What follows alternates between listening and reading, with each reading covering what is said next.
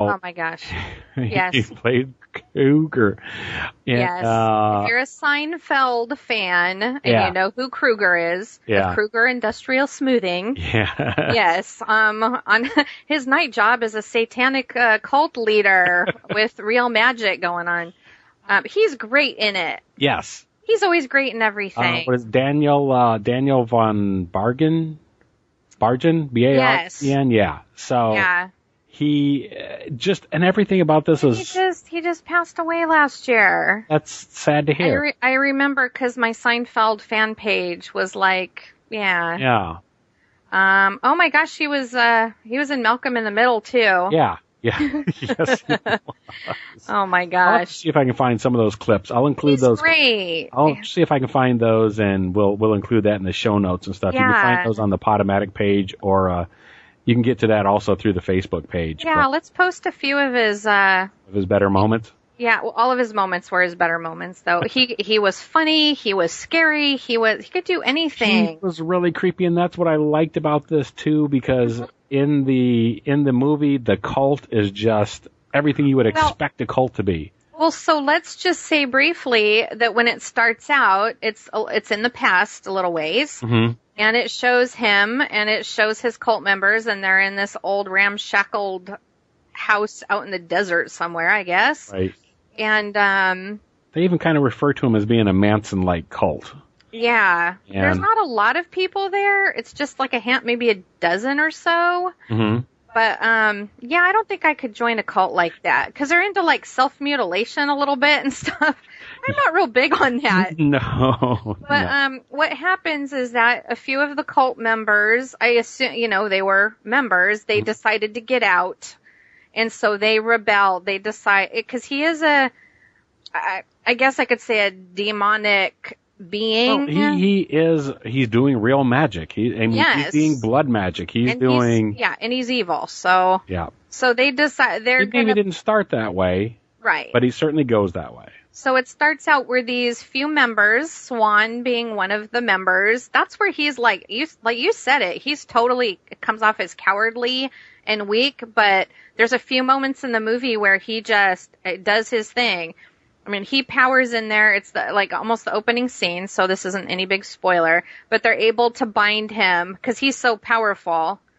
Right. Nyx, you mean? Nyx is so powerful? Yes. Yeah. They have a binding spell, and so...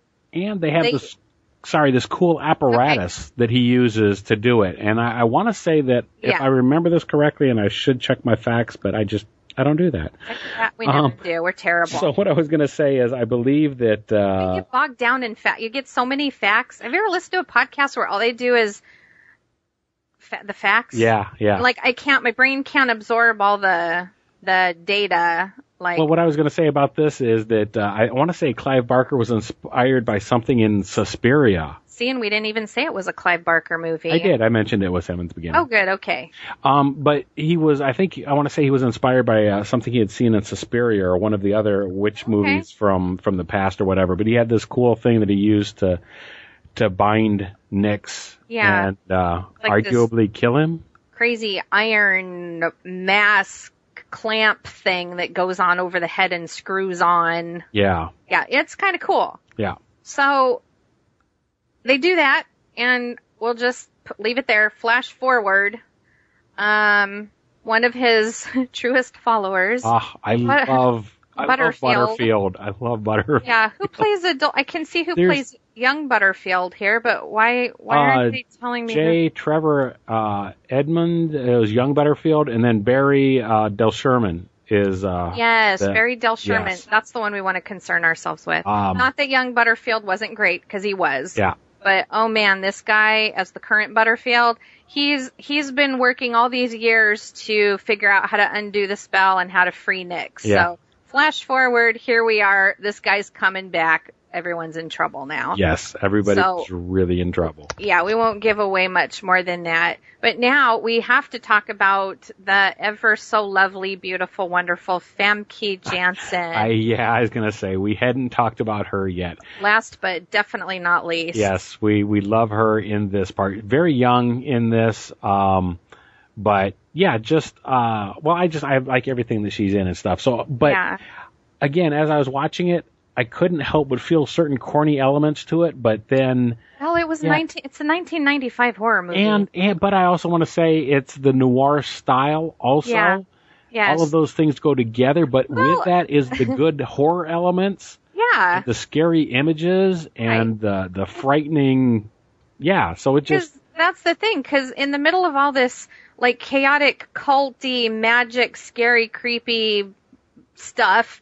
You've got Scott Bakula as he is like it said, he is like a paranormal detective or whatever. Well, he's a character that in Clive Barker's stuff that has more to do. You find also early in the film, you find out that he is continually called to the dark side.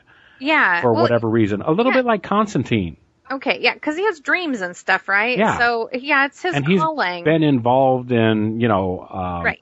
Exorcisms and so on. And again, like I said, the whole same thing with Constantine, whether it be on the movie or the TV show. Right.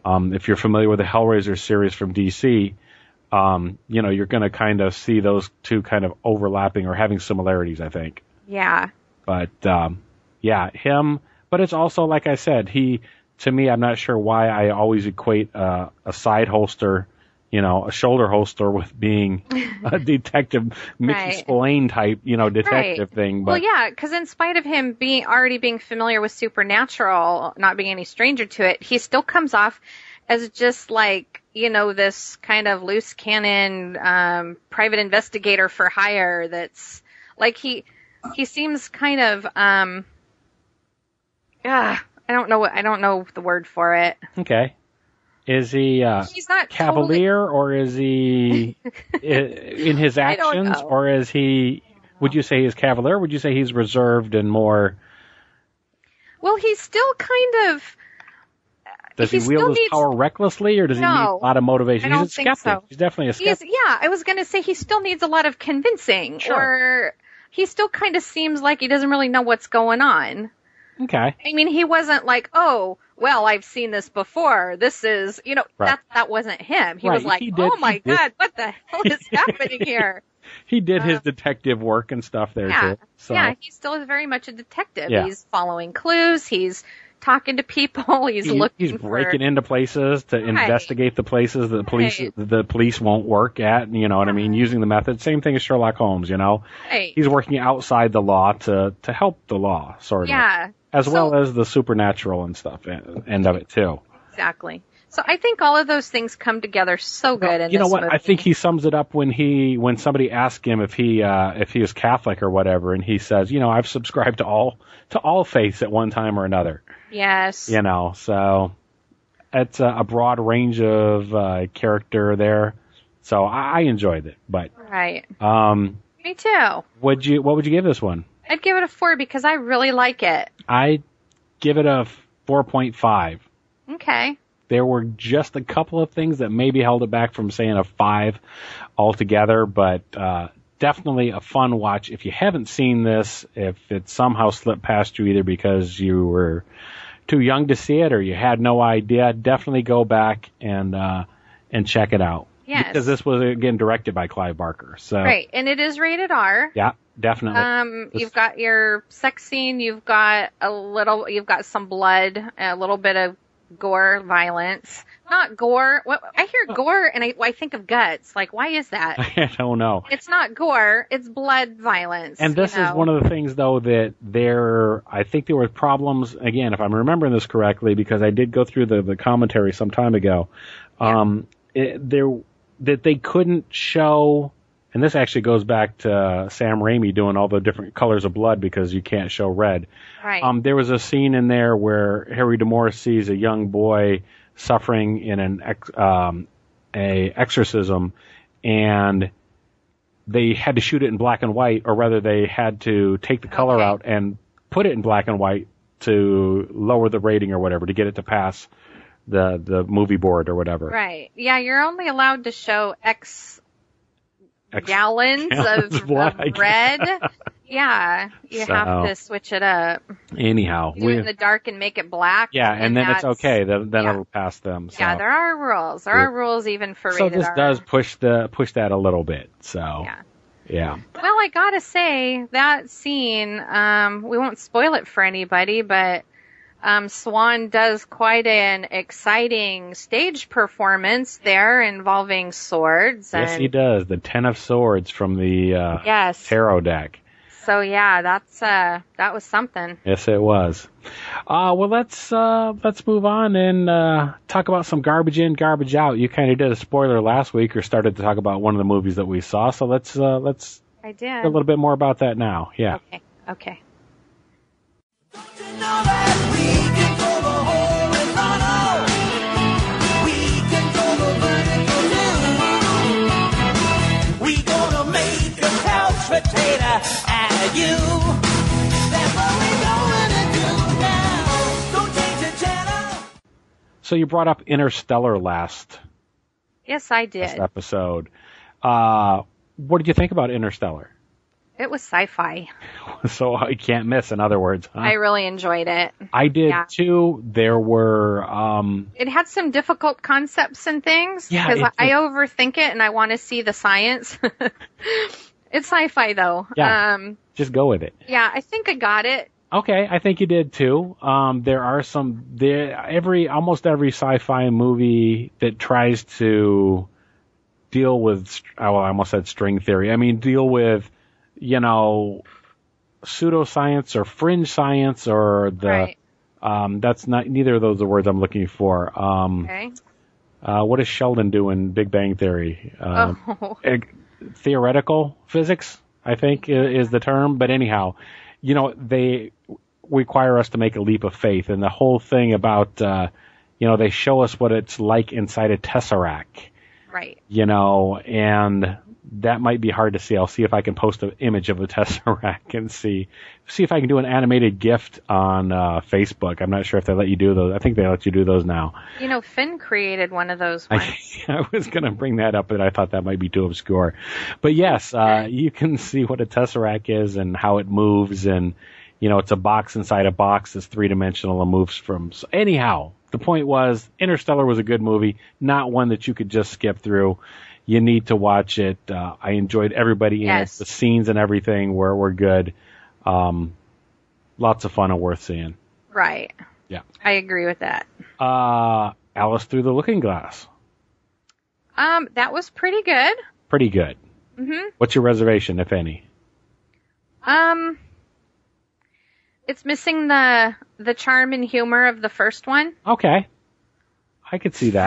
For me. Yeah. I loved Alice in Wonderland. I could watch it every day. Uh-huh. I could talk along with it. I could deliver the lines. Oh my gosh. I love it. Okay. So I was super excited to go out and see Through the Looking Glass. Uh-huh. I was trying not to be. But I mean, that being said, I really enjoyed it it was really enjoyable while I was sitting there watching it. Okay. But I don't think I could watch it every day like the first one. I gotcha. It wasn't, the first one was the characters all got a lot of airtime, I guess. Right. This one was different. It was a faster moving story, and it didn't focus so much on the characters because you've gotten to know them in the first movie. Right. Though you do learn about the White and the Red Queens, their relationship as sisters. I was going to mention that as being one of the things that actually tied Interstellar and this together. Okay. Well, because the White Queen, what's her name? Oh yes, Anne Hathaway. Anne Hathaway is in both of those. Yes. Yeah. I love her. Yes, and as her portrayal of the White Queen, I love it. And I miss the creepiness that was in the first movie for this one. But when she was putting together that potion there, yes. Everything was making her gag and stuff. It was like, oh my gosh, that's the best. But yeah, you didn't get quite enough of all of that kind of stuff. Okay. But it was good though. Okay. It was good. Another movie that you didn't. I liked it. I enjoyed it. Everything that you said. Okay. I didn't like it as much. Sacha Cohen in there was okay but just not. Yeah, I wanted a little bit more. I'm not sure exactly what was missing. Right. Like you said, but it was okay. I enjoyed it. Okay. I wanted him to be weirder. The one that I made you watch that maybe you didn't know what to expect, Eastern Promises. Eastern Promises. Yeah, what did you think about that?